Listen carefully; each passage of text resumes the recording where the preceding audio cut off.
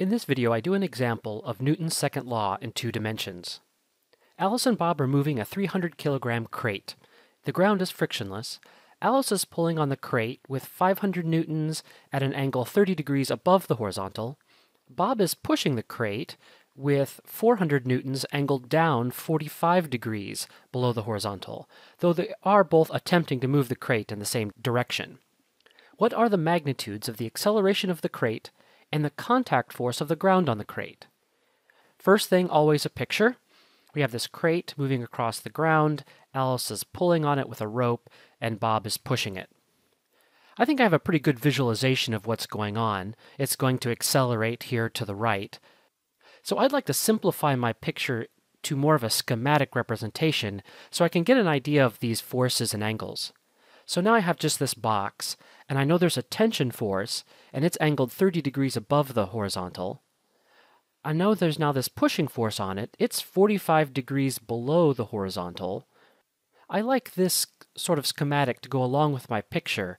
A picture gives me a good visualization, and this gives me a less cluttered idea of these forces and their angles. I want to apply Newton's second law to this problem, which means I have to choose an object and find all the forces on that object. Well, let's choose the crate, I think, but we still need to find the rest of the forces. So I draw a circle around my crate. What are the forces that cross that boundary? Well, it's the pushing force and the tension force, and the only other force is from the ground. And so there's gravity. It acts as a distance. And now there's this contact force of the ground on the crate. Now we know there's no friction, so there is no component of the contact force horizontally which could slow it down, and so that means the contact force has to be pointing up. Now that we know what the forces are, we need to go to our free body diagram. My free body diagram, my object is represented by a dot, and I've also included axes, horizontal and perpendicular to the ground. I like to have these on my free body diagram because they will help me identify the angles of all my forces in 2 dimensions. So the first force I'm going to put on there is the tension force. It points off this direction at an angle theta above the horizontal. The second force is the pushing force. So remember, for the free body diagram, the tail of the force goes at the center always. Now it is at an angle 45 degrees from the horizontal. I decided to call it phi, so I can keep everything in terms of just theta and phi, and I can plug in my numbers at the end. Another force is gravity, and I know where it's pointing. It's pointing towards the center of the Earth, so it would be down on my free body diagram. And I know that the contact force is up, so it will look like this on the free body diagram. So that's my free body diagram. Before I go on, I still need a coordinate system. I like to put my coordinate system off to the side. I've identified the positive x here to the right and positive y to be up. Now I can go ahead and apply Newton's second law. Newton's second law says the vector sum of all the forces on an object is equal to the mass of that object times the acceleration of that object. There are a lot of ways to go about doing this. I want to show you a method that can really help when you're starting to do these types of problems. Here is a perfectly valid representation of Newton's second law. I have all the vectors, and I've added them all up, and they're equal to the mass of that one object times the acceleration of that one object. The point now, however, is I want to be able to create scalar relationships from this idea that the vector sum is equal to the mass of the object times its acceleration. And so to help me do that, I've added all the vectors vertically here, and now I'm going to write out all the vectors in component form. To do that, we have to find their components. So the first step is I'm going to look at the tension force and try to find its x and y components. To find the components of a vector, I draw a line from the tip of that vector to one of the axes in such a way that it creates a right angle. Now the magnitude of that vector represents the hypotenuse of that triangle. And then the x component would just be the length of the side along the x-axis when the magnitude is the hypotenuse. And since I know the angle theta, I can use trigonometry to find what it is. The same thing for the y component. The y component is the length of that triangle along the y-axis when the hypotenuse is the magnitude. And then I can use trigonometry to find it as well. So the x component is just the magnitude times cosine theta. Note I've reserved the component to be all in blue, including the sine. T cosine theta is just the length of the triangle shown, but a component can be positive or negative depending whether it's pointing in the positive x or the negative x-axis. So I go to my figure and I note the component is pointing along the positive x direction, so I add that positive sign there. I can do the same thing with the y-axis. The length of that triangle is just the hypotenuse, the magnitude of the vector t, times sine theta, and from my figure I see that's pointing in the positive y direction, so I've included the sign there. Now let's do the same thing for the pushing force. I draw a line from the tip of the vector to one of the axes such that it makes a right angle. With the hypotenuse of this triangle, the magnitude of the vectors, the components are just the lengths of the two sides. The length of the side along the x-axis is the magnitude p cosine phi, and it is also positive because it's pointing in the positive x direction. For the y component, the length of that side is the magnitude p times sine theta, but as you can see from the diagram, it's pointing in the negative y direction, so I include that sign here. Now let's find the force due to gravity in component form. Well, it has no component along the x-axis at all. The entire magnitude is along the y-axis, so it has no x component.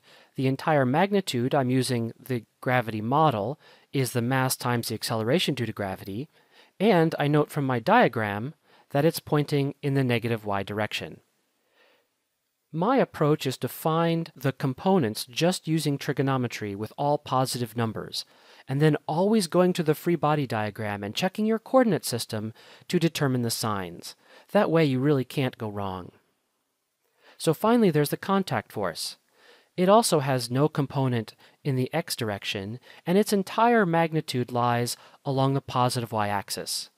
Now, the sum of all these vectors is equal to the mass of that object times the acceleration of that object, and so I have it in component form as well, with the mass times the x component of the acceleration I hat plus the mass times the y component of the acceleration j hat.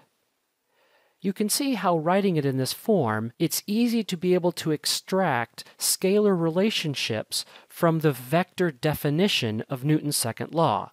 Because how vectors add, all the x components of the vectors must equal the x component of the mass times the acceleration, and all the y components of the vectors must sum to give you the mass times the y component of the acceleration.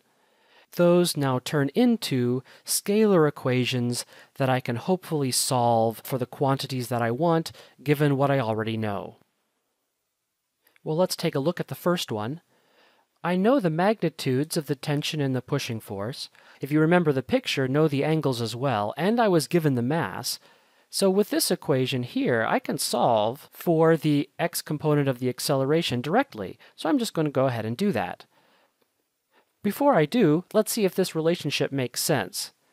It does. These are both the x components of the tension and the pushing force. The larger they are, the larger the acceleration. Of course, it's divided by mass because the acceleration is inversely proportional to the mass. Note that if both of these angles go to 0, then you have the magnitudes, which makes sense. And if those angles go to 90 degrees, then they don't help push at all because they'll be pushing completely vertically. So I can go ahead and plug in those numbers, and my calculator says I have an x component of the acceleration equal to 2.39 meters per second squared. What can we say about the next equation? I mean, I want to find this magnitude of the contact force, but what is the acceleration in the y direction? Is it accelerating at all? The answer is, if the t sine theta is greater than mg plus the pushing force sine phi, then the contact force is 0. This represents the vertical component of the tension force. It's the component of the force that is trying to lift the block off the ground. And of course, the vertical component of the pushing force is pushing it down, as well as the magnitude of the gravitational force is also trying to push it down. The contact force can only push up. If this component were greater than these, then it would simply lift off the ground. It would no longer be in contact, and the contact force would be zero. So the question is that true? And of course it's not. The mg is almost 3,000 newtons, and the tension force had a magnitude of 400, so we know that this can't possibly be true. So that means it's not being lifted off the ground. Since it's not being lifted off the ground, what can we say about the acceleration in the y direction? And we can say that it's zero. The ground is keeping it from accelerating downward. So logically, from the context of the problem, we can conclude that the y acceleration is equal to zero. That means we know everything, and we can simply solve for the contact force. It's equal to the sum of the vertical component of the pushing force plus gravity minus the vertical component of the tension force. I have all those values, so I can plug those in, and my calculator tells me that the contact force is 2,970 newtons. Does this make sense? You know, it is almost exactly just the weight of the box. It's only about 30 newtons off. And that makes sense. It looks like the two vertical components of the other forces almost cancel each other. So it does make sense that this is a reasonable number.